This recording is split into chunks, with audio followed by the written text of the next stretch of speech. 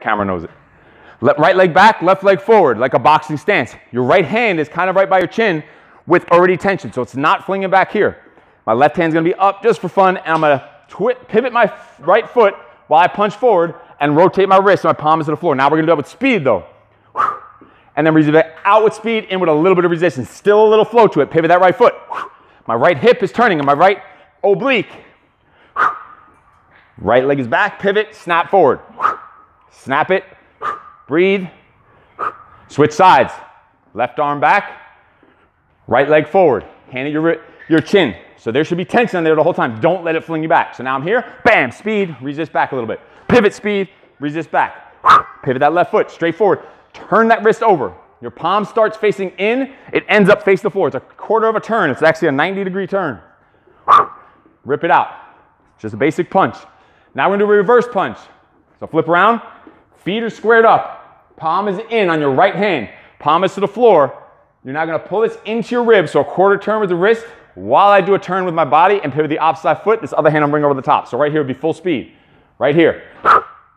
It's just a reversible punch. Pivot the left foot. The band's in your right hand.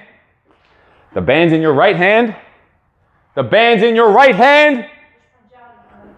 I was talking to the boy there. Rip it back. And switch to your left hand. Now you're just turning the other direction. The right hand comes up. Pivot the right foot. Whatever hand is in the band, the opposite side is going to pivot. Rip it back. A little speed to this one. Dig in. All right, done. Now we're going to do a trunk rotation. Trunk twist with a pivot. So I'll show you this side first. Whatever side you're in, all right? So when I'm this way, we're going to go, whatever side the band is on, that's the side that has the band first, and then the other hand's going to go over the top. Not interlocking your fingers, it's cupped over the top. So if the band is to my right hand has first. That's where the control is going to be, and I'm going to pivot and whip it to my left. So whatever side I'm reaching to, the opposite foot's going to pivot. Look, when I'm here, my whole chest is towards the pole, 180 degrees, pivoting the opposite foot. So whatever direction I'm reaching to, the opposite foot's going to pivot. You're snapping it out with some speed. Resist it in.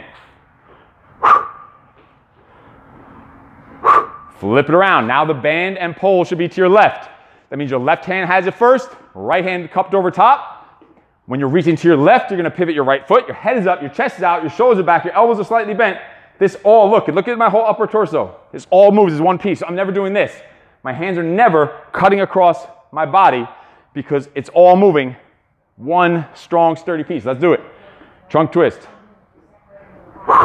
Trunk twist with a pivot. So whatever direction your hands are moving to, the opposite foot's going to pivot. Head is up, chest is out, shoulders are back.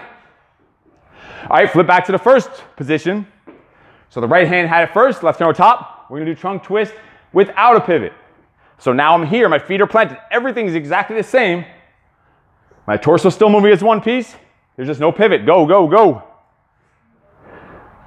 So the band and pole should be all the way to your side. Flip it all around. Trunk twist left, no pivot. Rotate it around, twist with no pivot. Your feet are flat. Feet stay flat.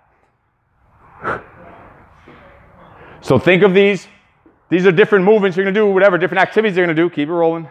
Say, done, done, done, done. Say in a boxing class, if they're throwing a hook, this would be the trunk twist with a pivot. There's bam. But now they're doing an uppercut. An uppercut's not exactly so much of a pivot. It's just more of a little more in here. So it's bam, dig, a little more in here with not so much of a pivot. Just to think in like a boxing term. One more. Anti-rotation. Same thing. Whatever direction your face, the band is, that hand's going to be on first. I'll show you from this side. You're going to need a lot of tension on this one. You might even need a thicker band sometimes. You're going to step far out. Like that's way too light probably. If you're using the yellow, you probably need to upgrade. But whatever. Just for this, you don't need to. You need a lot of tension. Look. Both hands in your chest, center of your chest, squared up, locked in place. This should be, right now this is trying to pull you in 100%. If it's not, you need to move further away. And it's going to push this straight forward, hold it for a second, and bring it back in. So when those arms are forward, this is trying to twist me to the left. I'm fighting that rotation right here. Head up, chest out. Don't forget, whatever direction the band is, that's the hand that's on the handle first.